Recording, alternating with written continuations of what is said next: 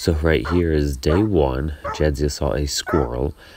We also had an encounter with our cat on day one where she didn't bark as much, but was definitely pulling toward. No manners or respect with the smaller animals. So here I'm working Jadzia on loose leash walking around the cat as a distraction.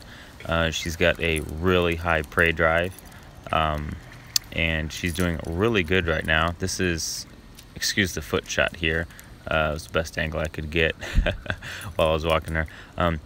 But she was wanting to dart after squirrels and the cat initially, and this is probably the third day of exposure to the cat, and she's getting more curious, and I'm allowing, because she's acting more appropriately, I'm allowing her, she got a little spooked there, Xavier looked toward her. I'm allowing her to get close enough that she can sniff, because she's not being too pushy, but she is curious. There, she yawns. She's still not sure what to think about Xavier, but being much more respectful and not pulling toward her.